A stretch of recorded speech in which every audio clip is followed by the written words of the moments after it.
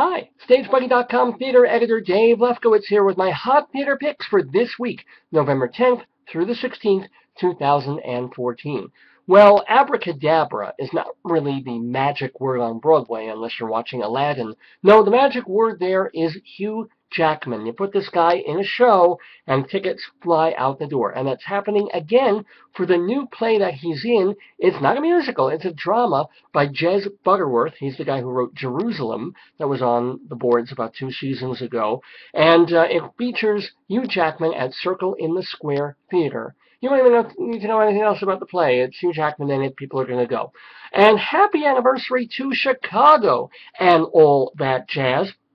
Just about to begin its 19th season. Wow, on Broadway. One of the longest running shows ever. As a matter of fact, next week, Chicago will pass Cats as the second longest running Broadway show of all time. So, yeah, it is all that jazz. And reach for the gun. And by the way, this is a chance for a much lesser known musical, one by Stephen Sondheim, as a matter of fact, that people didn't even really know about until they did it off-Broadway in 2000. Now they're briefly reviving it again, the York Theatre Company's Musicals in Mufti series. That's kind of like their version of Encores.